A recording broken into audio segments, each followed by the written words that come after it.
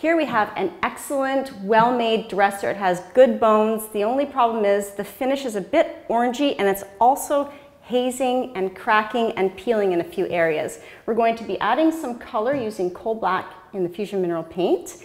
And on the other areas, such as the top where you need a very durable top coat and protection, we're going to be using the Gel Stain and Topcoat. And that will also be toning down the orange.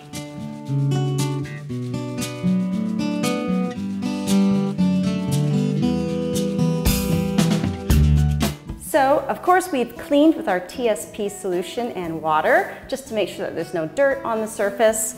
Anything else, we will be using our Odourless Mineral Solvent to get off any stickiness that may still be on the surface.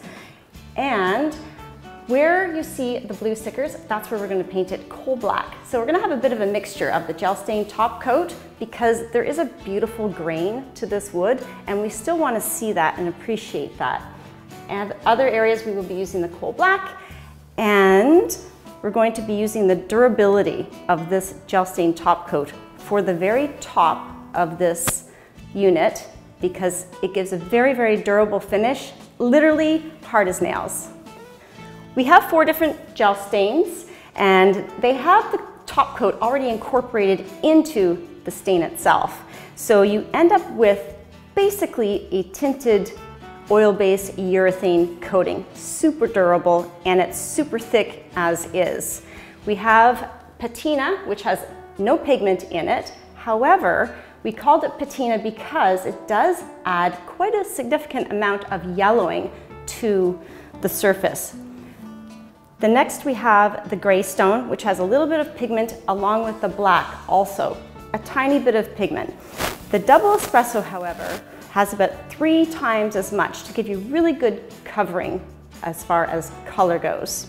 Now, just for an example, I wanted to show you a couple of pieces. Now, this is a couple years ago that we painted this. This is putty, and then I used the double espresso gel stain, and it was mixed half and half with the odorless mineral spirits to basically give me something very thin. And that's what I used as an antiquing medium for this. And then I ended up putting the top coat, which was patina. You can see how much it has yellowed over time. And that's just something that you do need to expect with an oil base. And another ideal project, which the Gel Stain Top Coat is good for, is something that is really, really old. You've got bare wood, you've got flaking paint, and you really, I loved seeing this kind of finish, and I really wanted to keep it intact. So that's with the patina. Again, it's yellowed quite a bit, hence the name patina. Super durable. You can literally dance on this surface if you wish to. So it comes in the 4 colors, and it's very thick as is. Some surfaces you may need to thin using the Odourless Mineral Solvent, and what it will do is thin it enough to either penetrate into a bare wood surface. For instance, if you have open pored wood, such as oak, you definitely want to thin your first coat using this so that it's thin enough to go into the pores and fill those pores. And then your subsequent coats will use less of the solvent, and you could finish off with a finishing coat not thinned. So yeah, the other thing is it dries in a matte sheen. So if you end up putting one coat after another, it doesn't matter. It will always be a matte, super washable surface. We've already TSP'd and cleaned this surface. However, there's some stickiness as well as some scratches. So I want to use the odorless mineral spirits to remove the stickiness as well as give it a very light sand, because when I put on my coat of the Gel Stain and Top Coat, I want it to be as even as possible. So, gloves on, and I really love this product. The odorless mineral spirit does not have, a disgusting smell. And it's been refined quite a bit to take out some of the nasties. Yeah, we're not sure what this sticky stuff is, but it definitely is coming off. I'm using a very fine 400 grit sandpaper here and going with the grain, because remember, we are going to keep this wood grain look. You will be able to see it through our top coat. So just give it a slight sanding with the grain. I was able to take off that sticky stuff, whatever it is, and just wipe it down. And that is all I need to do to the top of the surface to make sure that it is prepped for our gel stain and top coat. So there's some scratches here, and that's where I'm going to use a little bit more pressure with my sandpaper, because I want those scratches to be as even as possible. And that's all I need to do. Give it a wipe. And I'm just using the rest of this, a little bit more of the odorless mineral solvents, because I don't know if whatever that stickiness was there, if it's over here. Although I can't feel it, but better to be safe than sorry. I already have it out anyhow. After cleaning the whole dresser with TSP and water, it has now had a chance to dry. I did, however, use the odorless mineral spirits to clean the top a little bit extra. Now I'm going to apply our coal black mineral paint. This is a water base, and it's going to be a super smooth finish. I'll be using my Staalmeester roller. This is the 10 centimeter wide one, and just applying a very thin coat. I do expect to apply 2 coats because I'm going to do it really, really thinly. I could get away with 1 coat using a brush, but again, I want a super flat surface.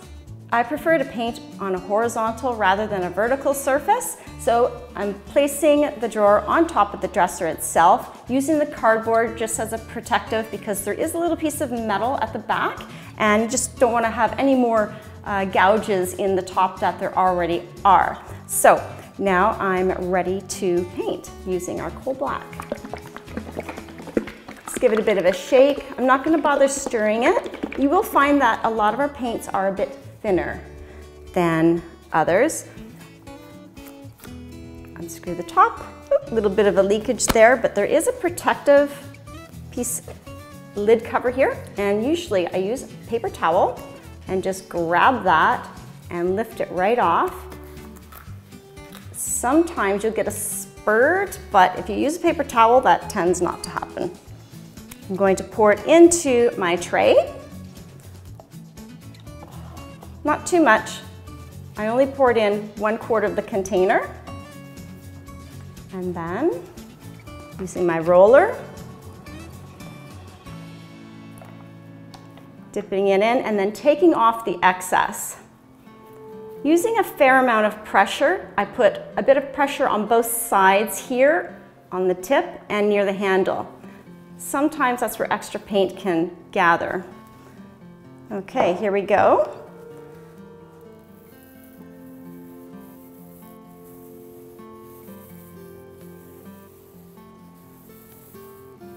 It's going to be a super smooth surface.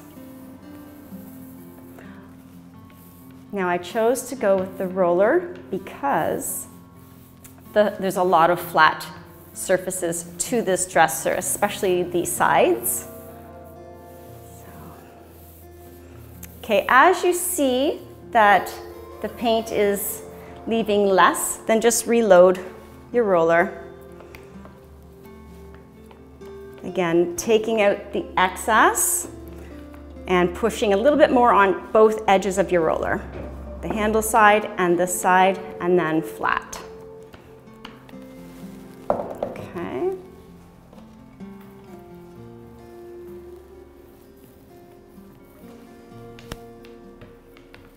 Now I will get the edges of this drawer. I'll do that when I do the final, my final glide by, so to speak. There we go. Just using your roller, slight angle.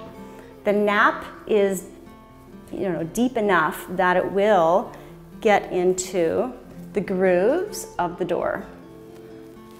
Final back and forth with one long stroke, so you don't see any edges of the roller, or in this case, like, I mean, if it was a paintbrush, you would see edges of a paintbrush.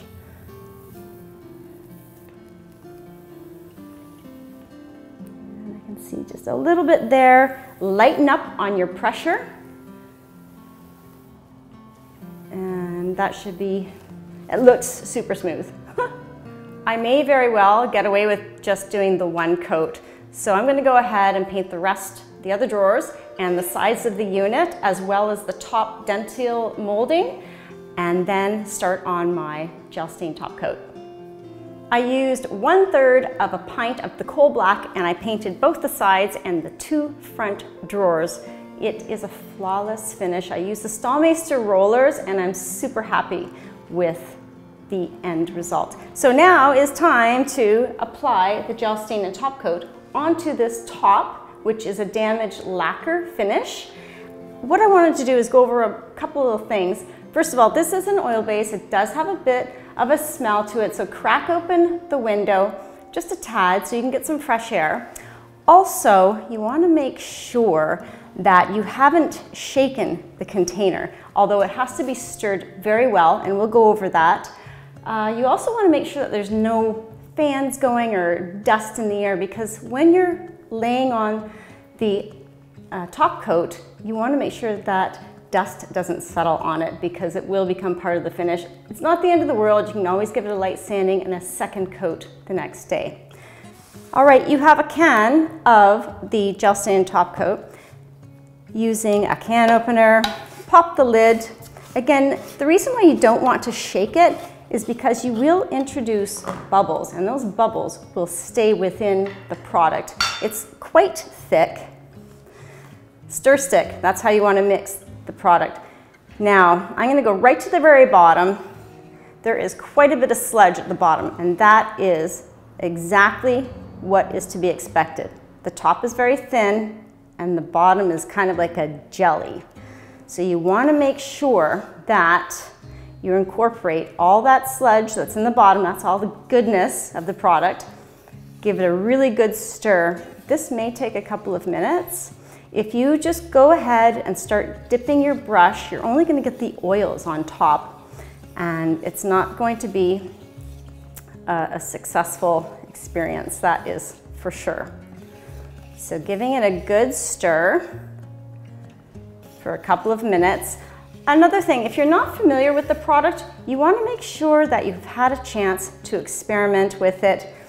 If this is the only piece you have about and you don't have any spare wood or other finished samples of boards, what you could do is use the back of your cabinet or the inside or the bottom of a drawer, because that is going to allow you to play with the product, see if it's going to give you the right color, see if it's going to give you what you are looking for.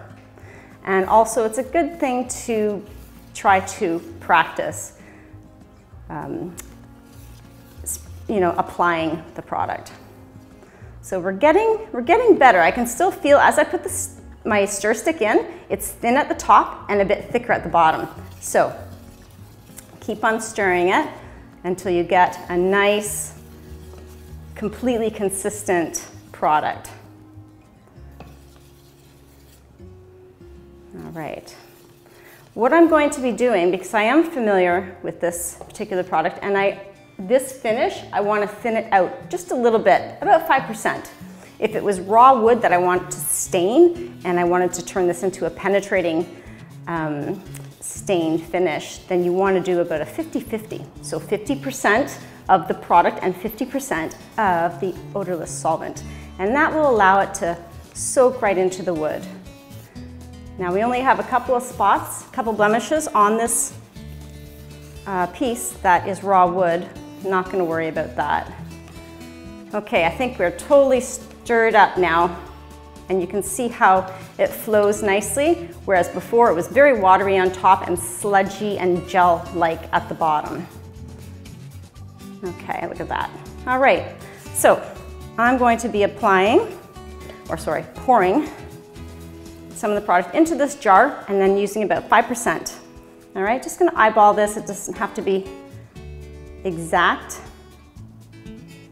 Now I'm making a little extra because I'm going to be doing the 2 drawer fronts as well as a little bit at the bottom.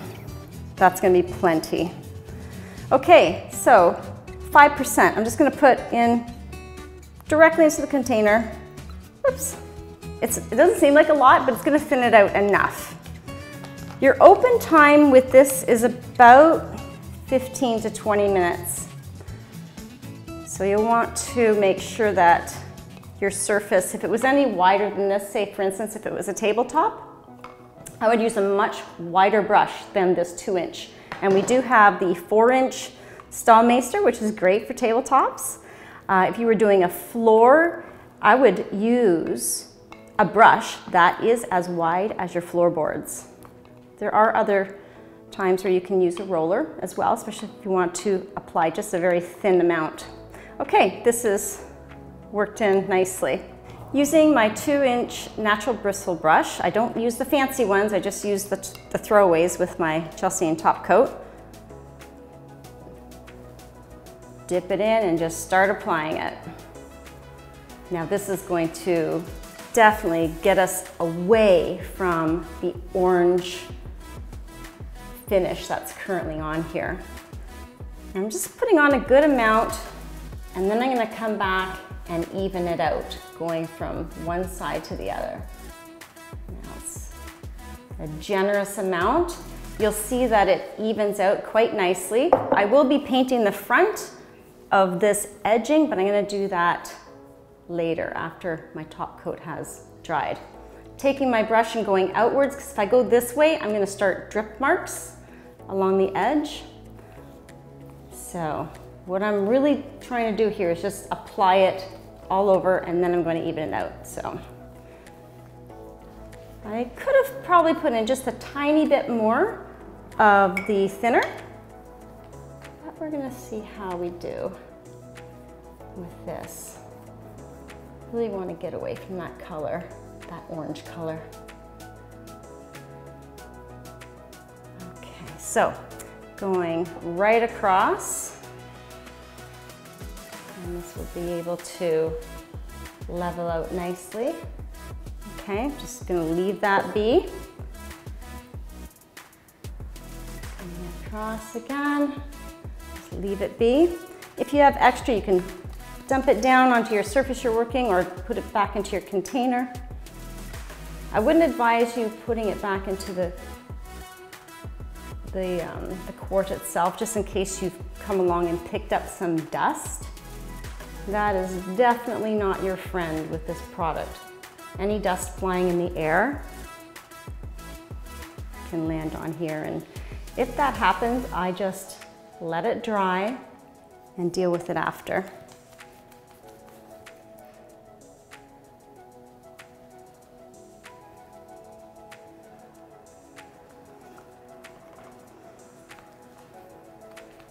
Okay, so you don't have a completely translucent stain. You're not going to be seeing the wood grain 100%, but we're trying to get away from this orange color and give a nice matte finish, a very durable top coat protection here.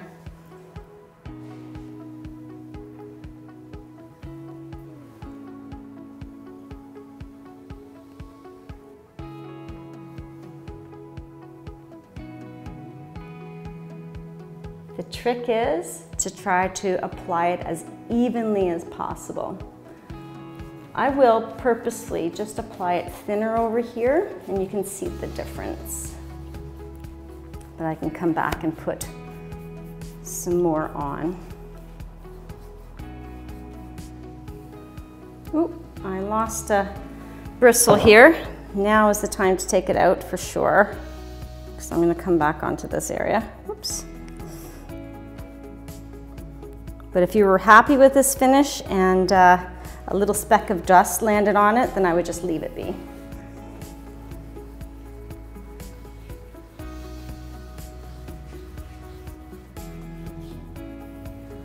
Okay, so can you see At this side, I've got a thinner amount.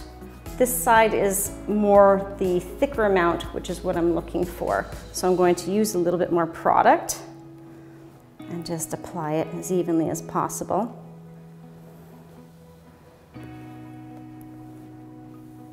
Now it is starting to level out a little bit here. I see a couple little dimples. I'm just gonna go back over that with my brush. It's still open. Not sure what the dimples are from. There's another one there.